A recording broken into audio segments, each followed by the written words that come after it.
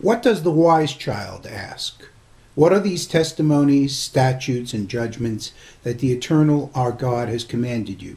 The Maxwell House people, going back about 80 years, started coming out with Haggahs that were meant to serve as the basic Haggadah for just about anybody. What we did now is we have a layout where the Hebrew is on one side and the English is on the other. The English translation essentially remains the same. What does the wise child ask?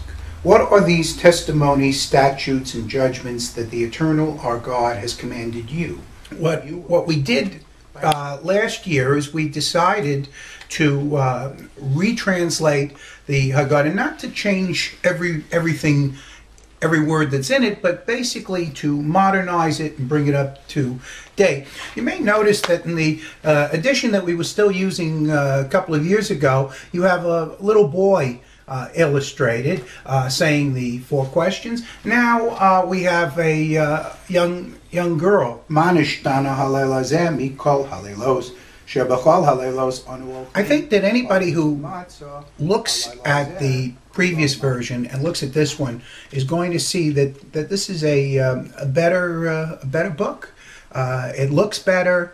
It reads better. It just does the job for the times that we're living in.